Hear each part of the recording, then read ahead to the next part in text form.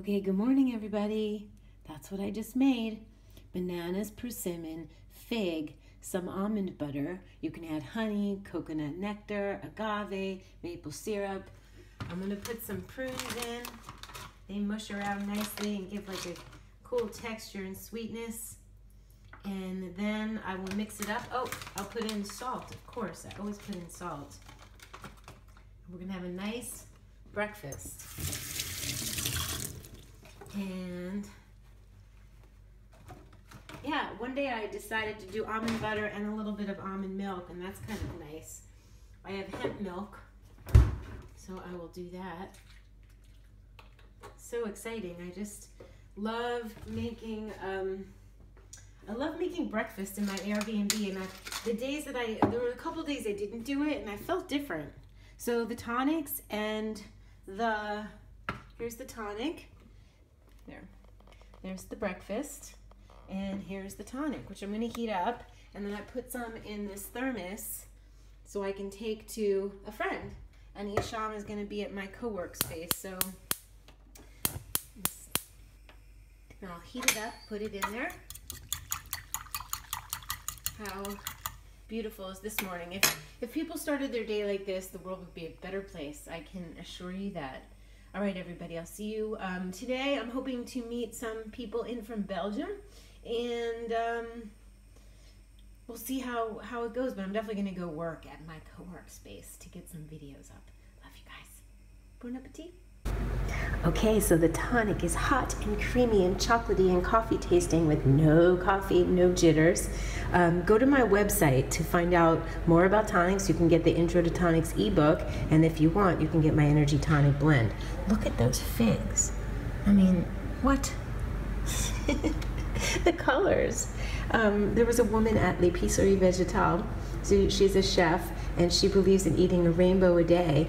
And she told me she said, you look like you eat 2 rainbows a day. You're so shiny. So if you eat like this, it looks like that on the outside. Okay, bon appetit. Okay, so we're at the Place Vendôme, and the sunlight, I was walking in the streets and I didn't notice it was sunny, and all of a sudden I was like, it just hit me, and it just feels so good to get the vitamin D.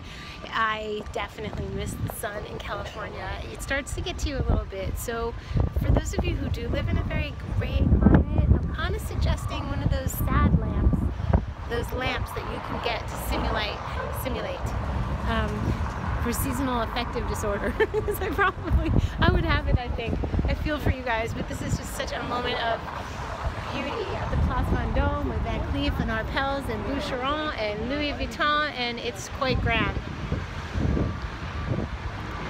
I'll show you the other way.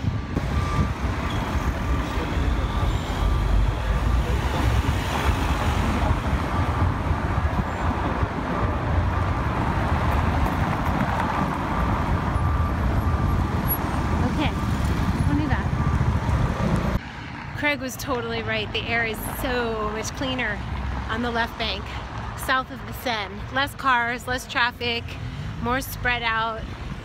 Look at that. It's so pretty. This has caught my interest. Courtier fille, daughters, coutellerie, cuttery, I guess, cutting with knives. But I don't need a pocket knife, but I always like to see. Oh, look at a Kyocera, a totally black one. I like that one. And these look beautiful. I'll have to look into Percival. Beautiful. Okay, where are we? Oh, we're on Rue des Petits Pères, the Rue of the Little Fathers. And it's cobblestone. And I love it. We're going to meet Julie and Simon. They're from Belgium, and they reached out to me. They're raw food chefs, so we'll go meet them together.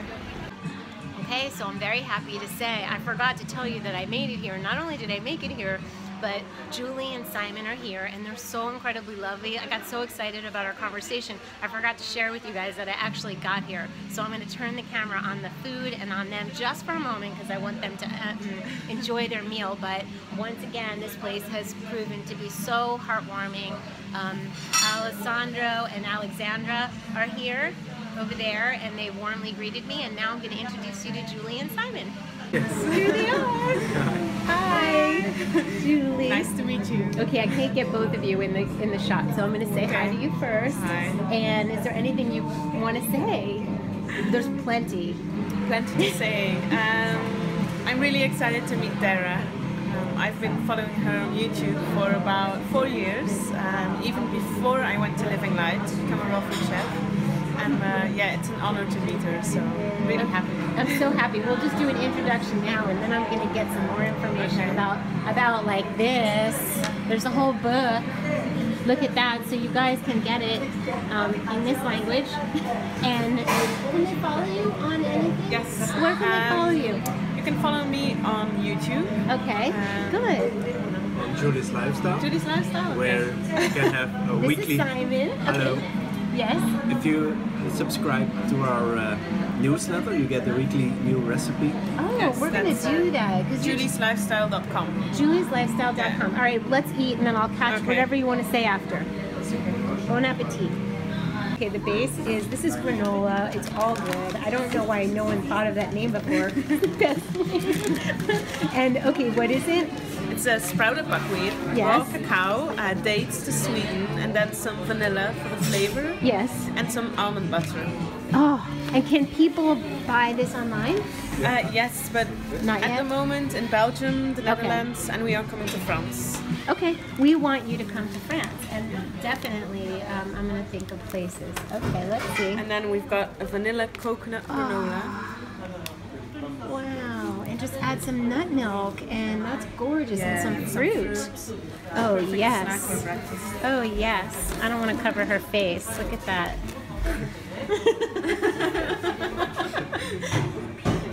And then a savory snack as well, Oh, rosemary I'm crackers. so excited. You can't. They need these here in France because Yeah. they don't have. No, they You don't gotta go have to a the lot. Bio Co-op, and We went to a few now today, and there was little No. like kale chips and there's like nothing. No, Seriously. chocolates. I'm gonna come up with a list of places that I think should have them.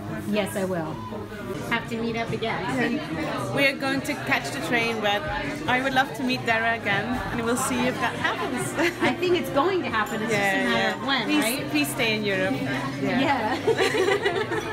Oh, that's so sweet. Anything you want to say to our big YouTube family? Bye-bye. Bye, everybody.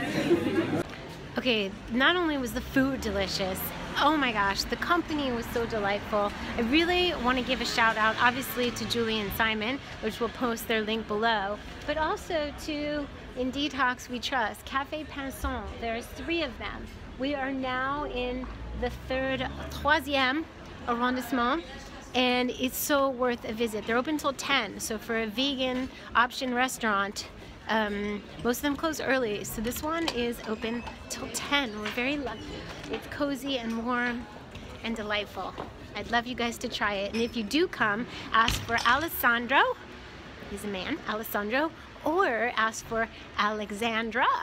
They're both so lovely. And I don't know my waitress's name. I'm gonna ask next time. Okay, so here we go. I'm walking home, 18 minutes home.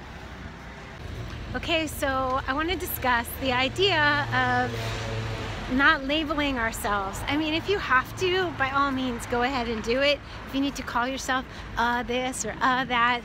But I will stand firm in the fact that I am me and I eat this way. So that could go for the rest of your life. I am me and I choose to eat this way. So I never liked being called a raw foodist because I'm me. I just happen to eat a lot of fruits and vegetables.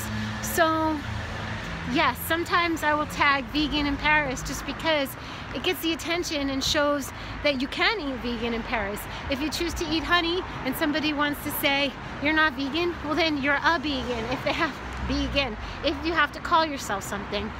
But I stand firm in that everybody is different. And there is no one diet that suits everybody. Yes, do we want to be compassionate, kind to animals? Do I want to bite into an animal? No. Do I want to eat one? No. But that doesn't mean I don't love people who do. So, I think the first thing is about compassion for everyone, including the animals. So that's what I wanted to say.